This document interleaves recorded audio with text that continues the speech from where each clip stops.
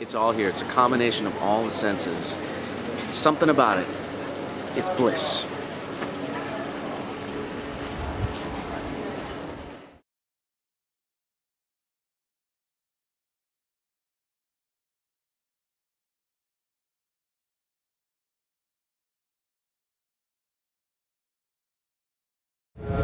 Royal Caribbean prides itself on having the nicest ships on the sea, especially in this class of ship.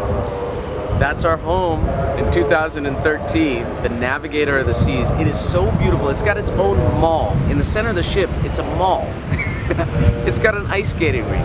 It's got a 3-floor dining room, and it's got multiple music venues that make this one of the best ships. It's certainly the nicest ship that we've ever done a cruise on, but I think in any kind of chartered cruise, this is going to be the nicest that you can possibly imagine. I mean, look at that thing. Absolutely glorious. It's going to take us on an adventure of a lifetime in the Mediterranean, Italy, the beautiful island of Sicily, which is this, and then we go on to Greece, Athens, the Greek islands. It's going to be spectacular. 2013 aboard the Navigator of the Seas Royal Caribbean Line.